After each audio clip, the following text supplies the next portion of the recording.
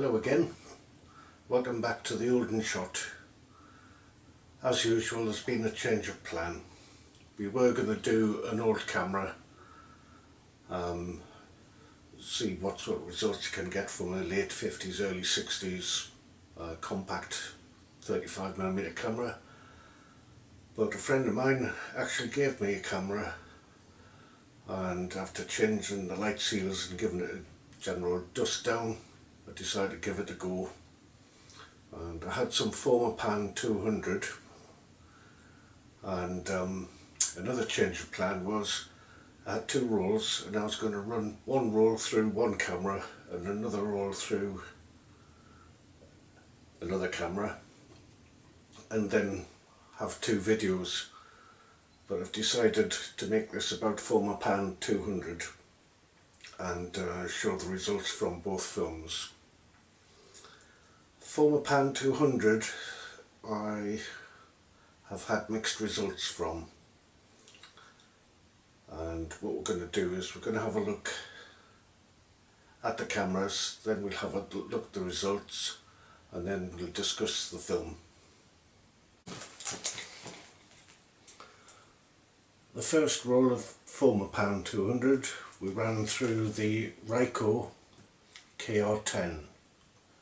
This is the camera that was a gift from a friend, Pete. When I went out, I used the Ricoh 50mm f2 standard lens.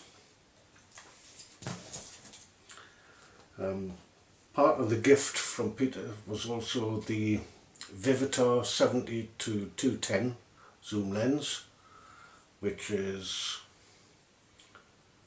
maximum aperture from 4.5 to 5.6. It's a one-touch zoom, which the trouble with one-touch zooms is if they're heavy, they suffer from something called lens creep or zoom creep. When the lens is on the front of your camera and you're walking along, because it's heavy, it has a tendency to make the camera lean forward and the zoom creeps out. Not the end of the world, just a minor irritation. I also had two K-mount lenses from previously. One is the SMC Pentax M 28mm 2.8. I got this in a box of bits and bobs from the market. I think the whole lot came to £4 or £5. As you can see, it's a small lens and it's got a nice feel with a nice chunky pattern on the grip bits. I also have a Auto Chinon Zoom M3 macro 35 to 70mm, and the maximum aperture is between 3.5 and 4.5. This is a two-touch zoom, so you turn it to zoom, so there's no zoom creep, and that came with a camera that was gifted by a friend. I'm afraid the camera was beyond salvage, but the lens is clean with the snappy diaphragm, and it's K-mount, so it's not bad.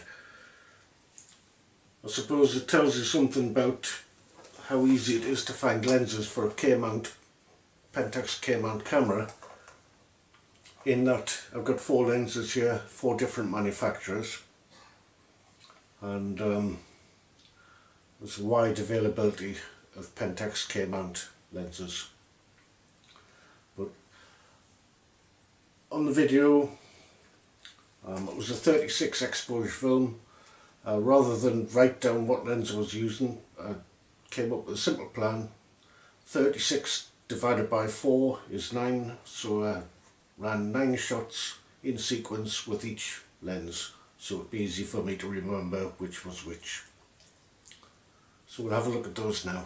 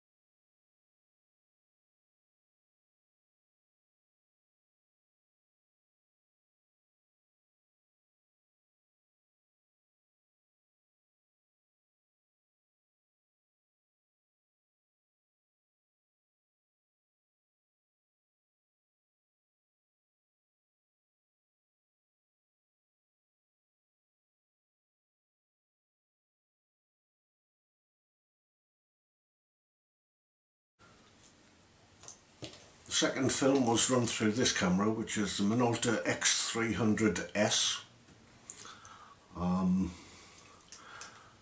I used one lens throughout, which is the Minolta MDW Ricoh 28mm f2.8. If we go close with this, you might see some white spots on the front of the lens. It's a well-known thing about this particular lens. It's called Minolta white spot. Something about the paint on the inside of the lens deteriorates over time, falls off, flakes off and goes onto the lens and manifests itself as white spots. Now, I've had this lens for some time now. It doesn't seem to have got any worse, so I'm delaying taking the front element off to see if I can clean it. But I have to say that it doesn't seem to have any adverse effect on the photographs taken with it. So we'll have a look at the shots taken with this camera on the Fomapan 200.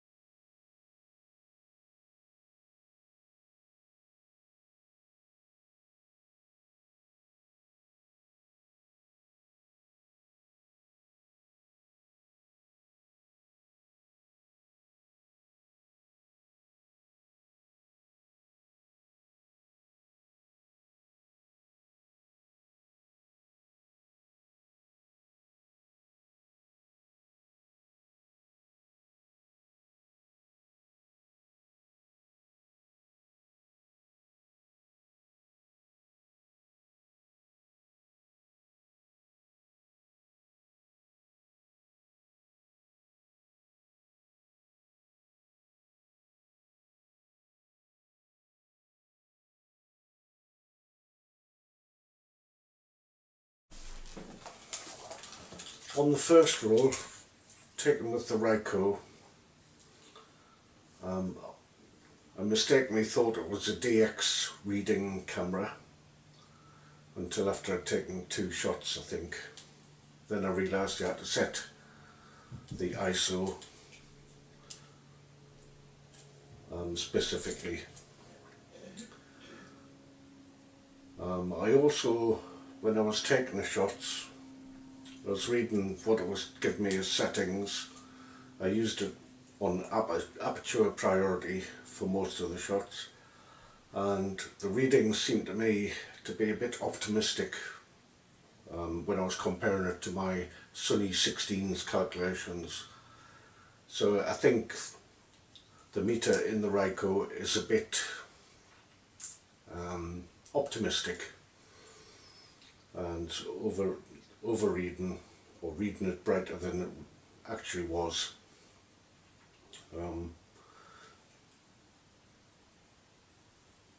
The shots themselves, probably because of exposure variations, were a bit grainy. I suppose if you go to a beach and there's sand everywhere, it's going to be grainy, but some of the shots I really like, some of them I found a bit muddy, but I think that's down to exposure rather than the film. They do say it has a wide exposure latitude, but I don't think it likes being underexposed at all.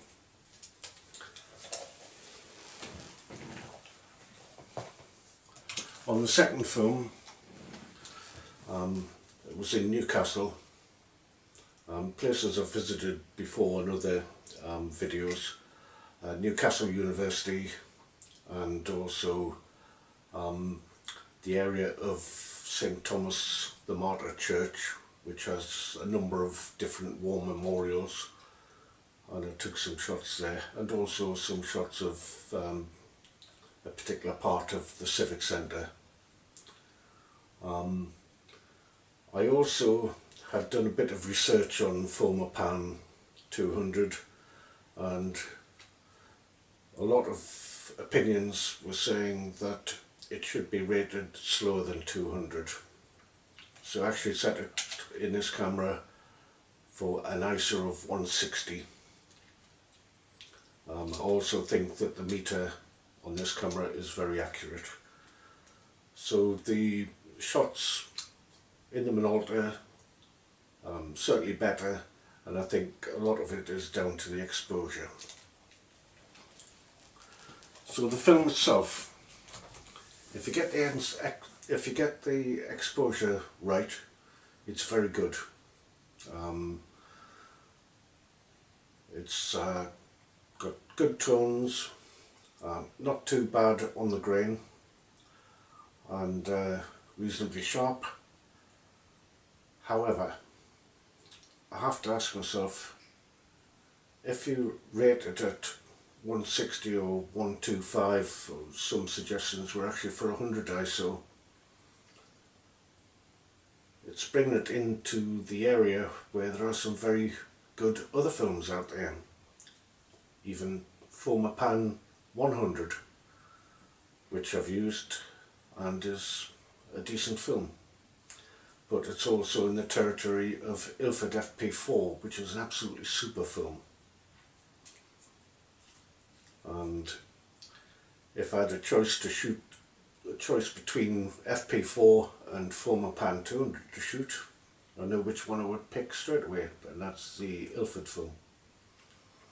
So is Fomapan 200 relevant? To me, possibly not. To other people who might want to do other things with it, then yes, it could be.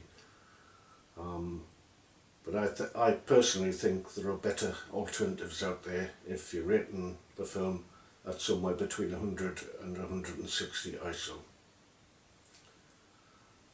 Tell me what you think. Do you think I'm being unfair? Do you think it's a great film? Or do you agree with me that it's maybe a little bit irrelevant? Let me know. Thanks again for watching, and we'll see you soon. And I am going to do the old camera, the oldest working camera that I own. Thanks again.